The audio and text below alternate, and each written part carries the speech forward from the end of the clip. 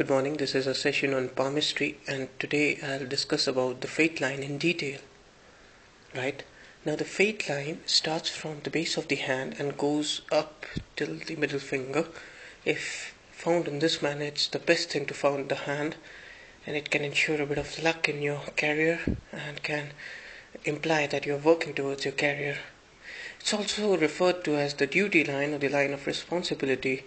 I've seen people having these lines and still not having a career or not having a job, but still they're very dutiful. They do tend to do things more in a more rational manner and more logical manner, in a way that they are duty prone.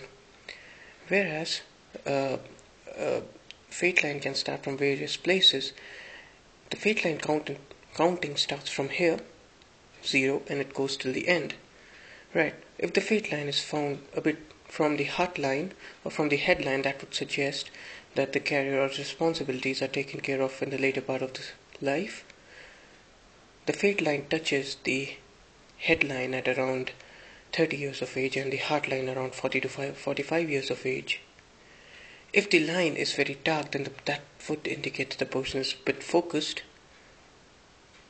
Now the fate line can start from the Venus, from the center, and from the Luna or the Moon. Now if it starts from the Luna or the Moon, then that would suggest that the person has come to whatever career he has from his own will.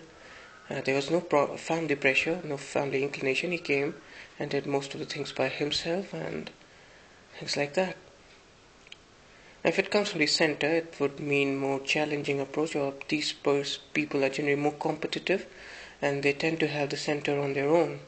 As to say that they have more focus on themselves. Whereas people whose fate line comes out from Luna, they like to help others and they're more social creatures, whereas these are more private and individualistic people from whose the line comes from the center.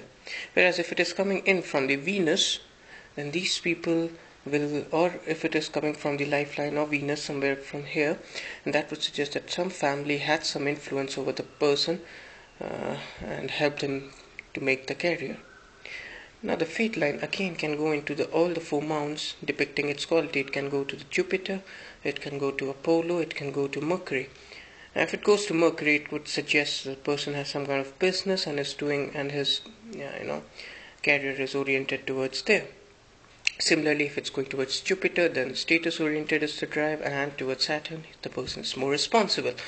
Whereas if it is in between 2 lines, then that would indicate that the mounts, both the quality of the mount, that would indicate if the fate line goes in between the forefinger and the middle finger, that is the Jupiter and the Saturn, that would indicate that the person is status driven but at the same time is responsible too. So it's a good sign to have a line between 2 of the mounts. It would indicate he is taking the qualities of both the mount in a way. Now sometimes the lines, there are more than one line found in the hand, right? There are 2 job lines or 2 fate lines. That would indicate 2 income sources. Maybe the spouse is working, maybe the person has 2 business areas.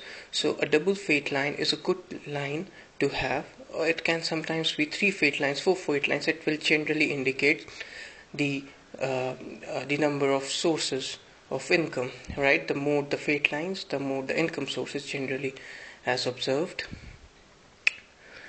Now if the fate line is long, dark and clear, that can mean that the person might have a very good career line and will be very responsible and dutiful. But if the fate line is not present at all, it doesn't mean that the person will not have a career or anything. These people are generally more organized and they don't think anything on destiny and they want to push themselves for everything. So a person not having a destiny line will have a more of a pre-planned life. Everything would be planned and everything would be organized in a way.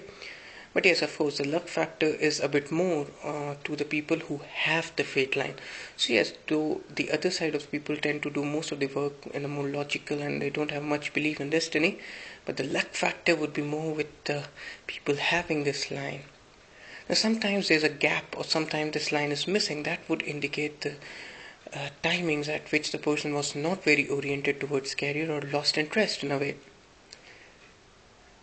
Same way, if a square is formed on the fate line, then that's a good sign that would protect the person at that instant of time. a grill, a cross is not considered auspicious on fate line, whereas a circle is also very dangerous on a fate line. Hence, we discussed about the basics of the fate line. It's starting from the base, or sometimes from the top, would indicate the time at which the person was serious about his career. If the line is missing at some parts, would mean the focus is left upon. Whereas if the line is clear cut and dark, would give enhanced the luck. People not having these lines do not have a job. It's not true. It just means that they work a lot and they don't leave anything to destiny, and they try to plan everything out. If the line is going till the end, that would indicate job till the end of the life, right? It would hit you around 70, 80. So yeah, the person is busy even in his old age. Whereas if it stops at certain area much before that, then the person would leave the job before that. There at times there are 2 or 3 fate lines, and that can indicate more than one income sources. Now, if a line comes and joins the fate line from the Muna, then that can indicate the presence of an influence, the person who helps the person. If the influence line goes and joins, then that can indicate marriage or a union. And if the line after joining, there's another line which comes out, that might indicate that the person came into the life and left the person. So person should be careful if the line comes in and some line goes out of the fate line. Right, so the best fate line is a dark straight fate line, dark and clear, and a long one would suggest a career throughout a life and the luck factor helping the person. Right, thank you. I'm Shwetank into palmistry. Do check my channel Shwetank LL, and if you have any views, any comments, please post it on there. Thank you, take care, bye bye.